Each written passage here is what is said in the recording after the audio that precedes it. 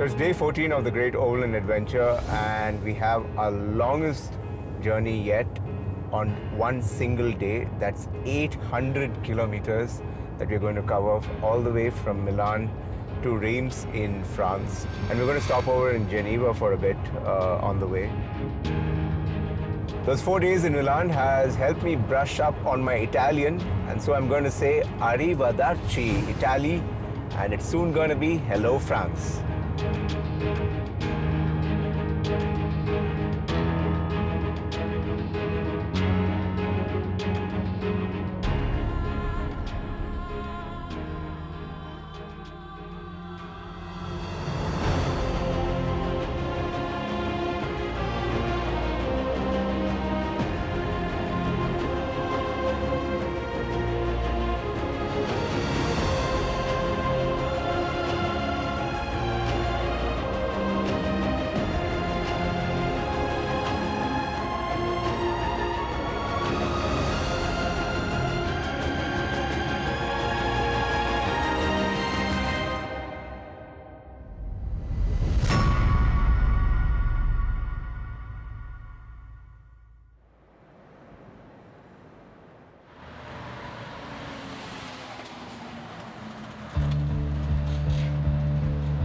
So we've crossed many borders before on the Great Overland Adventure, but this is the first time I'm crossing a border through a tunnel, and this is quite significant. It's 11.6 kilometers long. Yeah, evidently getting the Mont Blanc Tunnel, that's what it's officially called. You have to see that it's been built, about over 50 years ago. Works well. Before the tunnel was built, the tour from Italy to France was actually quite a There was actually long. 3 days. Yeah, that's 3 days. Yeah. So this mountain was a major barrier, you know, in terms of a trade link as well. Let's get on our way. I think we'll explore more of the Alps. You know, the snow-covered mountains are right next door.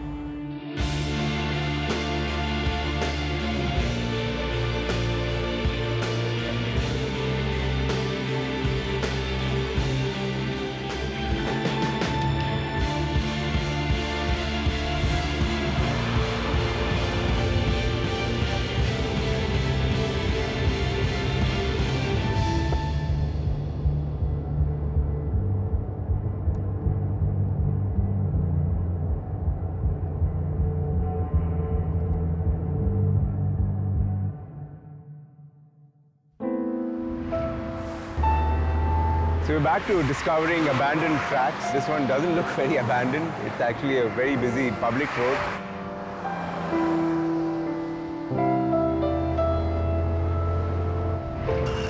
He's gone from sixth to second. Now he's looking down Finichella. He's gone across the grass. He's made a hole there. This is the one in Reims in France. A lot of races used to happen, which started around 1920s and lasted for about 20 years. There was contact, and there's problems, big problems. Oh, there's Brackley. Then picks up the move off the track there. The reason why this was famous, this was actually a 7.3 kilometer stretch and 2.2 kilometers each of straight line speeds.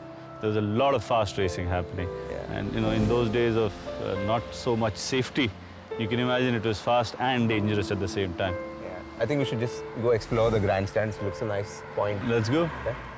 Interesting to see all these heritage signs still preserved. Castrol from many decades ago. You see another variation of Castrol there.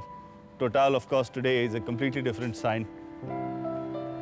So in the early days of motoring, Panhard was a famous brand of cars. And the brand, of course, closed down many decades ago. But it's interesting to see the ad still exists. They tried to revive the race in '97 where they wanted to pay a tribute to it. But that got called off due to some technical reasons, and that race actually didn't happen here. Si tu voulais, le printemps serait long. Et si je pouvais, je changerais le monde autour de moi, pour nous, pour toi, pour cet instant-là où tu m'attends pour la dernière fois. Well, we're into day 15 of the Great Overland Adventure, and I can't believe we actually zipped past 2 weeks of this journey, almost clocking 6,000 kilometers already. another 250 kilometers all the way to Calais before we cross over to the English Channel, and it's United Kingdom coming up next.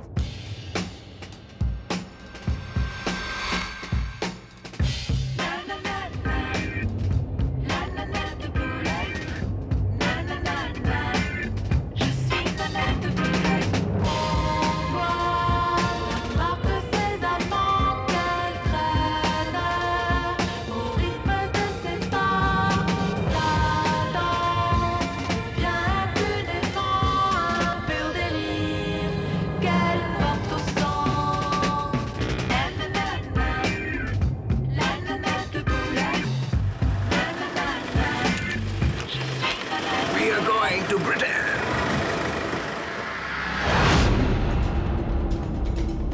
We've kind of exited France. We are now at the UK border control. We're going to cross the English Channel into the United Kingdom by a train.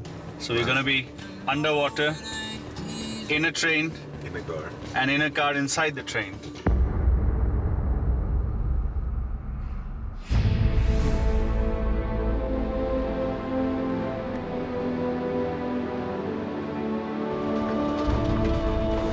This is perhaps one of the coolest things I've ever done in life.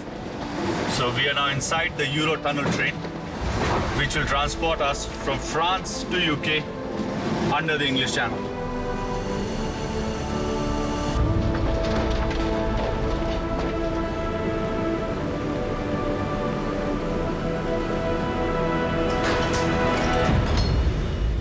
It's a moment that I'm never going to forget. The cars are on board and I can't contain my excitement as we got on to the carriage. And strangely enough, Ishan's on the other carriage. We just split by 2 shutters in between. I'm definitely enjoy this moment. I'm going to wait for the train to start and drive me to England. I think it's journey time about 35 minutes. We'll be in England.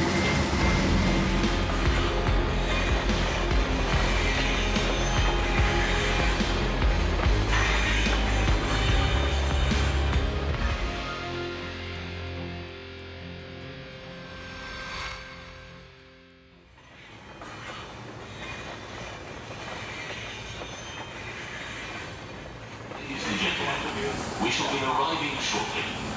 Please return to your vehicle. So we're getting to our destination. We're almost there. Almost there. I tuned myself coming from India to Europe to drive on the right. Now back to the left. And when I come back to Europe, back to the right. So yeah, this is going to get slightly confusing as you go along. So day 15 of the Great Overland Adventure. We're going to be on the right side of the road, the left side. And I can't wait to get these cars off the carriage and slowly get onto the platform.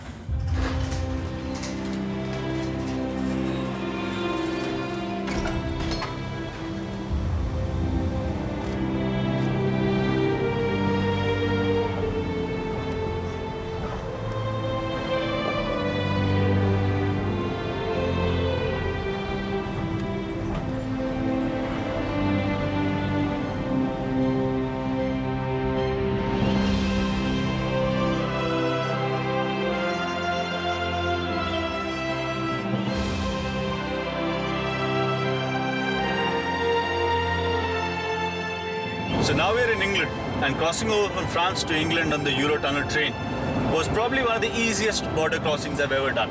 Now we have another 200 odd kilometers to cover, and our destination for the night is the town of Brackley.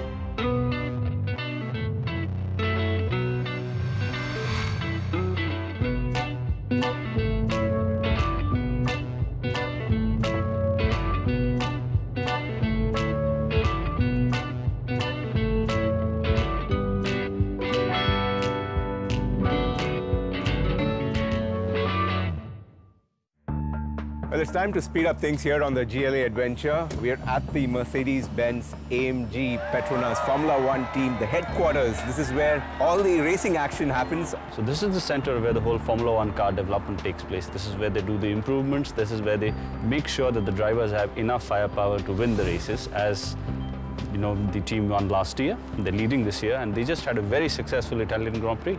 Let's go in and see what's inside. Sure.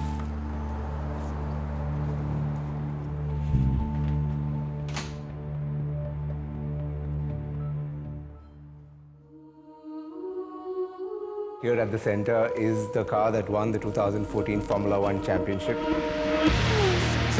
hard work is coming to an end. It's Lewis Hamilton, champion of the world in 2014. Sensational drive from Massa, just 2.5 seconds behind at the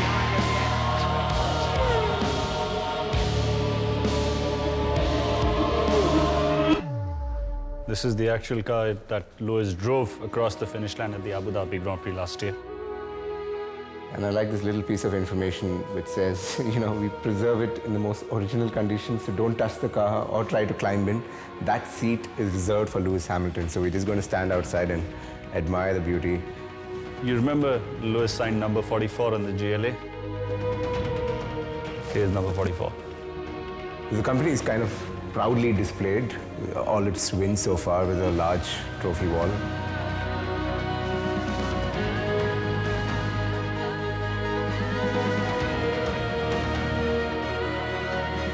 See the difference between the 2014 China trophy and the 2015 China trophy.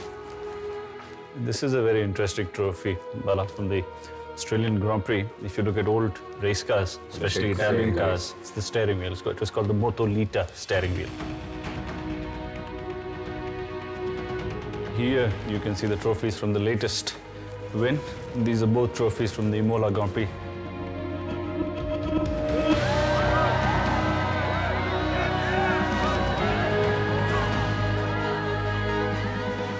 A very special guest on the GLA Adventure, the head of the Mercedes-Benz Motorsport division, Toto Wolff. Glad you could join us on this epic journey of ours. It sounds a little crazy, yeah? It's quite a road trip. I'm happy you made it until here. Knock on wood, it's going to continue well. I see you smiling a lot these days. You're having a fantastic, season. Have you changed anything this season in terms of the strategy? As a team, it's not a static structure. It's a dynamic process, and you need to adapt the team to new circumstances all the time. We're having sporting and technical regulations changing every year. You're having competitors coming up, others disappearing, and the organization needs to be developed. So this is an ongoing process, and we try to optimize wherever we can. We try to be more efficient, because an efficient organization is a powerful organization, so therefore constant challenge. This is a very special car for you, I'm sure. Yes, absolutely. We wanted to have a straight fight between Nico and Lewis at the end. And so on one hand, I was very happy for Lewis to win the championship. And on the other side, Nico broke down a couple of laps ago, so it was a bit bittersweet at that moment. Yeah. But what is the future looking like? We're trying to make the car very compact. We're trying to fit the most efficient hybrid engine and the most efficient cooling into a bodywork, which should be efficient aerodynamically. And these kind of technologies then feed back into a road car. And on the aero side, we benefit from each other, so there is a big interlink between the organizations. We have the GLA park ride. You want to have a look and see what you're driving? I'd love to, yeah. It is a spectacular car. I think you will be getting a lot of attention with that car. Yes. Have you done any long road trips yourself? Any specific routes that you like to take? Well, I've been involved in rallying, and as a rally driver, you spend a week at the rally venue and you do lots of recce. So I've done thousands of kilometers during a week on rally tracks, trying to memorize or learn the track. So I haven't done a long road trip from A to B, but I've been around in circle through the same kind of road sections, which was a different, mentally tiring exercise. Toto, thank you so much for joining us on the GLA Adventure. And you continue your road trip, drive safely, sure. Not too fast, but the Mercedes will not let you down. Well, it's been a fun day discovering some of the secrets of the success of the Mercedes Formula One team. Yeah, we got to see a lot of stuff that you would normally never imagine. The carbon fiber manufacturing that they do, the machining that they do, and how much research and development goes into a Formula One car and to keep it winning. Yeah. So, interesting day. And the interesting part about that race control room is that it's Tata Communications that is providing the network. So there is an Indian connect right inside, providing the link between the pit crew and the race control room. Yeah, not just the pit crew and the race control. The link between the car and the sensors in the car to the pit crew to the race control. So yeah, the whole communication package is handled by Tata. And there is even a button there that will communicate right from here to the driver himself. So that's like a button that nobody wants to touch. So the concentration levels need to be really high.